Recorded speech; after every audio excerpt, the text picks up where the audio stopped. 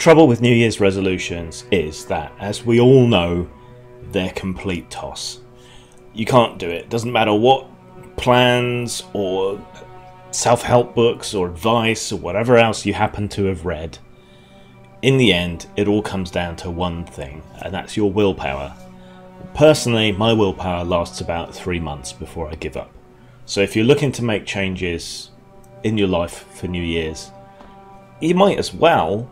It's completely arbitrary time to make yourself, promises and steel your will to make some kind of big difference in your life. But it is incredibly difficult to overcome habits and desires and likes and things that you've had for years and years and years. It's virtually impossible. So, yeah, that's a bit of a downer, isn't it? Because making positive changes into diet and things are good. I mean, I'm not saying you shouldn't try. You might be able to make it stick. The important thing is to make it a habit. For me, my big problems are exercising, because I find it so fucking boring. So I end up not doing it just because I can't face it. The only thing I really like doing is walking, because every time you go out there's something different, something new. It's a new stimulating environment. But repetitive exercise bores me rigid. The other big problem I have is concentration. Some of that's a side effect of depression, some of that's a side effect of the medication for depression. Some of it's just the nature of the human mind, and when you work from home as well, that just adds on to other issues. So I'm going to run an experiment. I have no idea whether it's going to work. You are welcome to join me should you so wish, but it's not really going to help you out unless you're someone that works for yourself and needs to be self-motivated.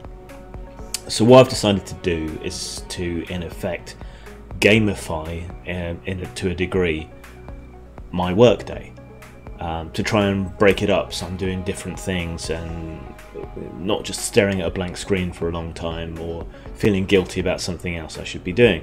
So what I'm going to do is I'm going to make myself a deck of cards, and on those cards are going to be things that I need to do.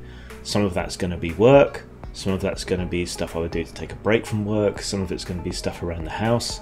And the idea is for each of these things to have at least 5 minutes on that, with an upper limit generally of about 45 minutes. Apparently, according to psychological studies and things that I've read, 45 minutes is about as long as you can productively concentrate on something before your performance starts to drop off.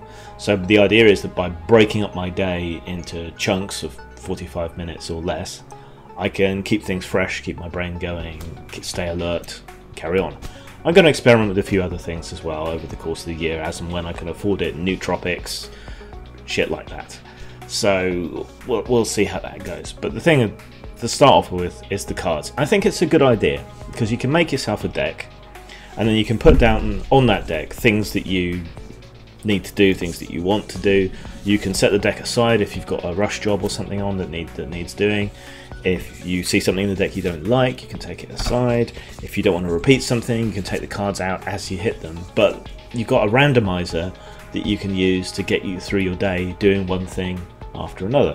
So that might be, or if you just spend 5 minutes doing that, that breaks up your day, breaks up the work you're doing. You could always, or even, little rewards, things that spur you on and to make you hope that some other job's going to come out of the deck. Anyway, I'm going to experiment with that. You're welcome to join me. I'll do some follow-ups and see how it goes. Today was not a good day to start though, because I've had to go to a fucking dentist and the doctor. So my first day of my work here has been a bit of a shitter. Anyway, that's what I'm going to be doing. We'll see how it works. If it works well, maybe I'll write a self-help book. Make millions from gullible cunts. Alright, take care guys. Zang. Crunchy bass,